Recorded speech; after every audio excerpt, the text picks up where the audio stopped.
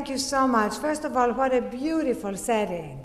You may be used to it, but I have to take a couple of seconds to absorb how beautiful this is. As you just heard, I have not been a lifelong Democrat. I was a Republican up until 12 years ago, so I hope you have forgiven me, because it's a long time ago, and after all, we are in a church and we do believe in redemption. In fact, when I was a Republican, it was such a long time ago that Enron was still a great corporation, Dick Cheney was still good friends with Saddam Hussein, and Michael Jackson was still black.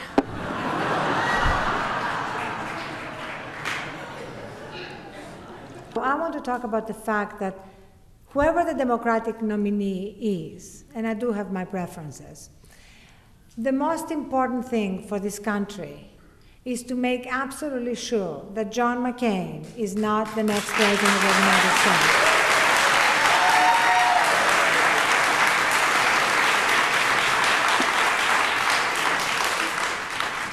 Because this country can absolutely not afford a third Bush term.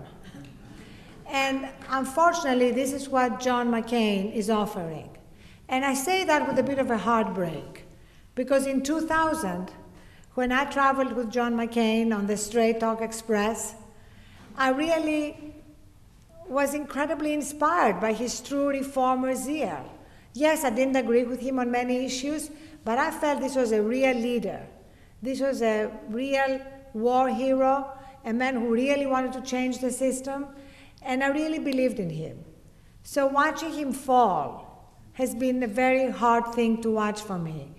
It's been a little bit like a Shakespearean tragedy, where the hero falls from grace, where his hunger, in this case for the White House, makes him sell his soul, make this Faustian bargain with the religious right he had called the agents of intolerance, and with the toxic curiosities of the right's base, you know, the Rush Limbaughs and Ann Coulters, and all of the people who basically consist of the lunatic fringe that I describe in the book. So he made that bargain with them, and he has basically surrendered on major issues. It was as though he put up a for sale sign on all his principles.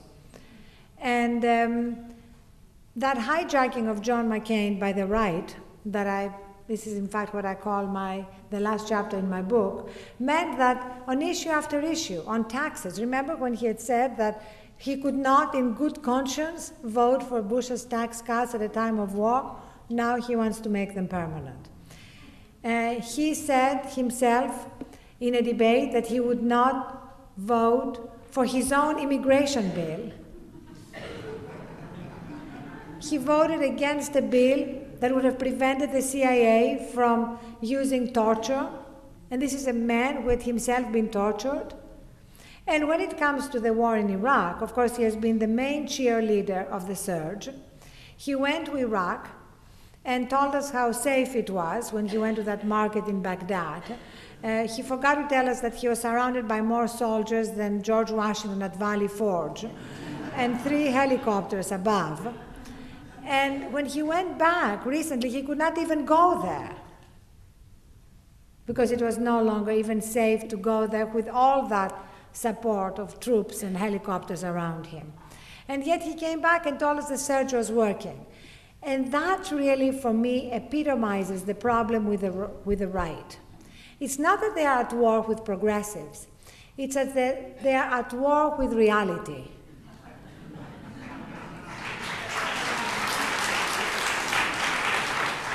They are at war with facts. They are definitely at war with science. And the moment when I decided to write this book was when I was watching, together with my 2 teenage daughters, one of the early Republican primary debates, and the moderator asked the candidates to raise their hand if they did not believe in evolution. And 3 of them raised their hand. And I kind of wanted someone to escort them off the stage and say to them, you know, go read your science and come back in 4 years and run for president. Because, you know, it's 2008, and should we really still be debating Darwin? And on top of it, the moderator went on, and I thought to myself, maybe he's now going to ask them, how many of them don't believe in gravity? And what if 5 of them raise their hand? Because a war on science is a slippery slope. You know, you don't believe in evolution today and in stem cell research tomorrow, and who knows what else you're not going to believe in 3 years from now. And in the book, I kind of look at how did that happen? How did we allow the right to hijack our democracy and our debate? And I have identified 3 main culprits. The first one is the media.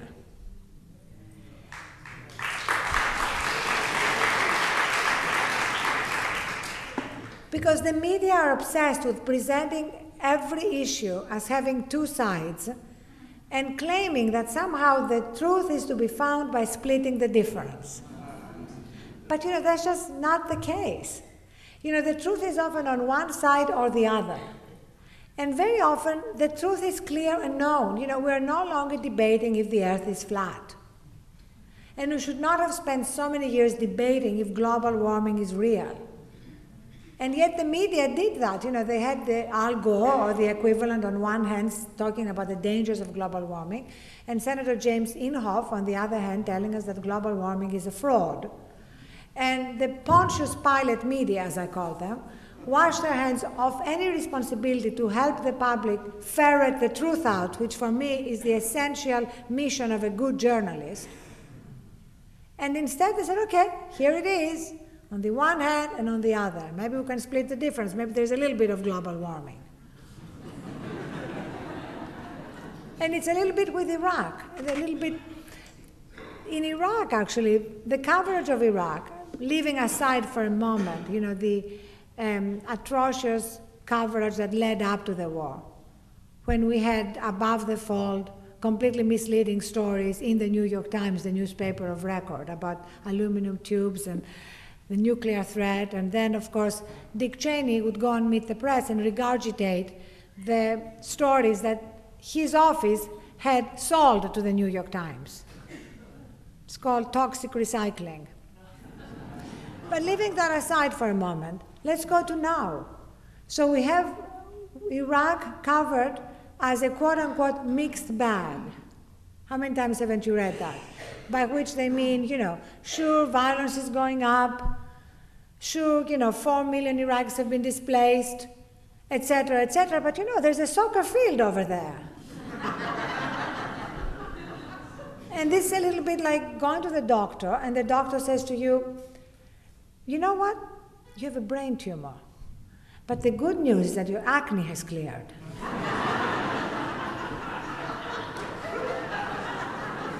And you go home and you say, that was a bit of a mixed bag of a diagnosis.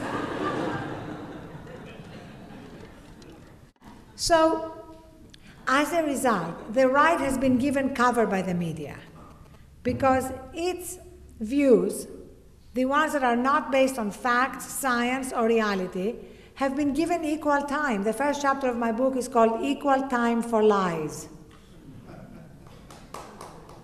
And it is absolutely critical that we are more and more vigilant when we see that and do something about it. You know, write, talk, blog. You're very welcome to blog about it on the Huffington Post. Now we have many more countervailing forces to the mainstream media, and we need to use them. Take the ABC debate. Take it, right? What was it except the mainstream media really internalizing the right-wing messaging about equating patriotism with wearing a flag pin, or talking as though knowing a 60s radical somehow disqualifies you from being President of the United States. And of course, Reverend Right, Reverend Right, Reverend Right. In fact, as you may know, Sean Hannity gave George Stephanopoulos the question about Bill Ayers, the 60s radical, on his own radio show the day before, and George Stephanopoulos said, I'm taking notes, and he was.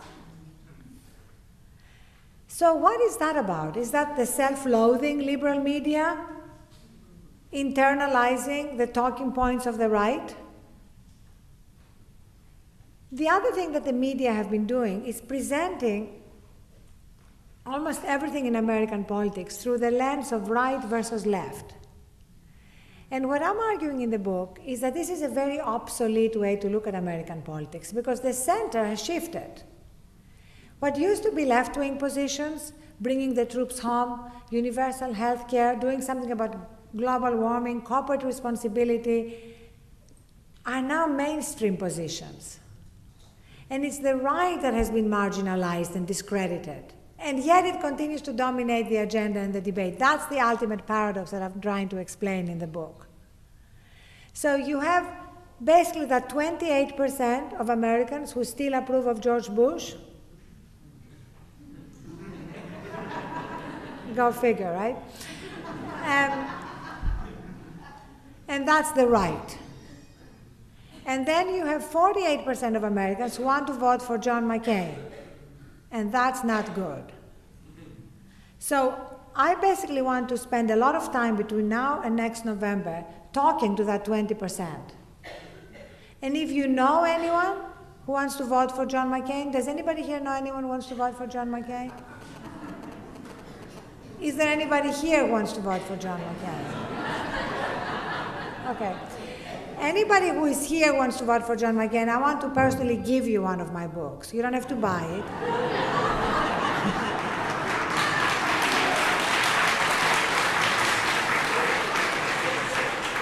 And I want you to read it, and then at the end of it, tell me if you still want to vote for John McCain. Because I was on a radio show the other day, and I gave people a money-back guarantee that if they give the book to somebody who wants to vote for John McCain, they still want to vote for John McCain, I would definitely give them their money back. You can have the same guarantee. Because I think this is the group that we need to appeal to, and we can actually make them see the truth. I really believe that. If we really give them the evidence, I think we can make them see what has happened to John McCain between 2000 and now. The 28% I wouldn't worry about. It's too hard. You know, after all, we don't have to win unanimously. It's always the same feeling I had in 2004, you know, when the Kerry campaign was worried about the undecided voters. Those who didn't know after 4 years if they would be voting for George Bush or John Kerry. And I was writing and I was saying, forget about them. Go to the 50% of eligible voters who are not planning to vote and inspire them and convince them to come out and vote. Why are you bothering with the people who are still undecided? There must be something wrong with them if they're still undecided after 4 years. So again, what is exciting about now is that we've had 3 million more registered Democrats. That Democrats won 2 seats that are solidly Republican seats, you know, the Louisiana seat on Saturday and Dennis Hastert seat 2 months ago. So all the omens are good, but John McCain is the Trojan horse of the right. And I'm Greek, and I know Trojan horses are a problem.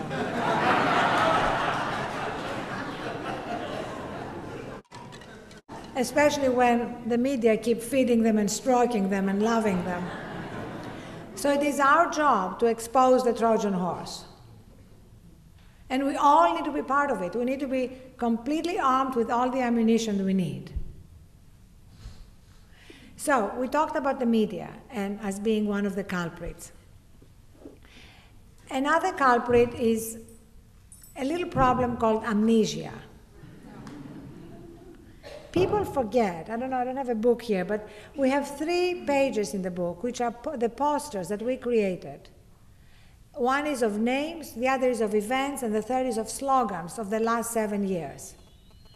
And you'd be amazed when you read all the slogans from the death rows, stuff happens, all the things that you may have forgotten, but the minute you see them all together, you'll remember them. And we need to remind the American people of what has happened to this country over the last 7 years. We need to particularly remind them that we are less safe as a result of invading Iraq. This is critical. That's why I put it in the subtitle. Because I believe that no matter how bad the economy gets, every election since 9/11 is going to be about national security. Because the right knows how to use the fear card. Why do you think George Bush is still in the White House? They run this completely fear-mongering campaign, the message of which basically is, you vote for John Kerry, you die. May sound simplistic. Our lizard brain is very simplistic. And fear messages appeal to our lizard brain, to the amygdala. It's that part of the brain that responds to fear. And when that part is activated, it overrides any kind of rational argument. So that's why we need to start now, connecting the dots for the American people and giving them the evidence from intelligence agencies, the National Intelligence Estimate, that Al-Qaeda has reconstituted itself where? Not in Iraq, in Western Pakistan. You know, I'm sorry, people are asking me, why are you calling them the lunatic fringe? You know what is the definition of insanity? Doing the same thing again and again, expecting different results. And that's what we're doing. What are we doing in Iraq when the danger is in Afghanistan and Western Pakistan? Just because this is George Bush's obsession? And when the commanders on the ground in Afghanistan asked to widen the war there, to protect us from those credible threats to the West, the White House refused. Part of the reason, of course, is that our American military is so stretched. It is stunning to me that the right still continues to own supporting the troops. It is totally stunning because they are destroying the American military. We have 1,000 suicide attempts a month. And the party that sent the army to war without the proper armor, that brings the wounded home without the proper care, is the party that's supporting the troops? We need to speak out so clearly and so passionately against this delusion.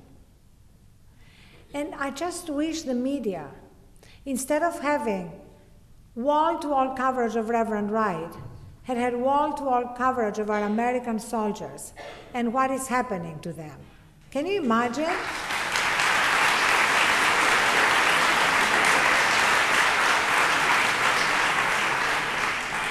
Can you imagine the difference that would have had in our understanding of what is really happening? So let's move on to the third culprit. That's kind of a hard one, but it's a true one. There's been a lack of leadership, including among Democrats, in telling the truth to the American people and standing up for it and not being cowed and not being intimidated.